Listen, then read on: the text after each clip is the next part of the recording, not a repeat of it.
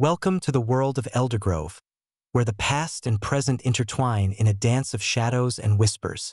In this chapter, we follow three brave souls, Lila Hawthorne, Oliver Finch, and Mabel Jenkins, as they step into the fog, leaving behind the vibrant sounds of the Harvest Festival. The fog is not just a mist. It is a living entity, pulsing with an ethereal glow, illuminating their path with flickering lights. Each step they take is heavy, laden with the weight of unspoken histories and the echoes of their ancestors. Join us as we delve into this mysterious journey, where the past beckons and the future is uncertain. As Lila Hawthorne, with her wild auburn curls, steps forward, the mist seems to respond to her emotions, swirling faster with each determined stride. Her heart races with a mixture of excitement and trepidation. "We have to find out what they want to tell us," she urges, her voice steady despite the uncertainty. Oliver Finch, with his round glasses slipping down his nose, fiddles nervously with a small mechanical device he crafted.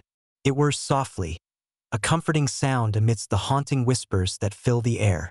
"I think I can communicate with them," he murmurs, his voice barely above a whisper. Mabel Jenkins, ever the pragmatist, hesitates, her sharp brown eyes scanning the mist for signs of danger. "What if we uncover something we can't handle?" she questions, her voice laced with concern. But Lila's fierce curiosity ignites a spark of defiance within her. "We owe it to them to listen, Mabel. They deserve to be heard." Venturing deeper into the fog, the trio finds themselves surrounded by shadows that flicker in and out of existence. These are not just shadows. They are glimpses of figures from the past, farmers with weathered faces, children laughing in the fields, and a woman with sorrowful eyes, her hands outstretched as if reaching for something lost. Each spirit carries a story, a fragment of the town's history intertwined with the harvest that once brought both joy and sorrow. Lila feels a pull towards one spirit in particular, a figure that bears an uncanny resemblance to her own mother.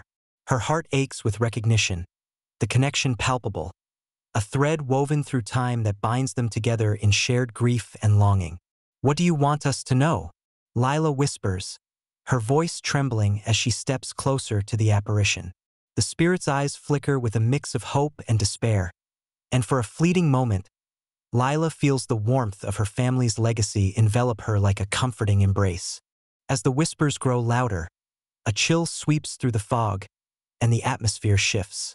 The townsfolk, sensing the children's quest, begin to murmur among themselves, their voices rising in alarm.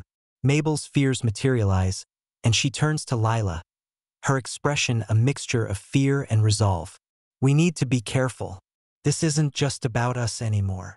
The chapter closes with the children standing at the precipice of revelation, the fog swirling around them, a reminder of the unresolved grief that lingers in Eldergrove. They are not just seeking answers. They are stepping into a legacy that demands to be acknowledged, a journey that will test their courage and reshape their understanding of home.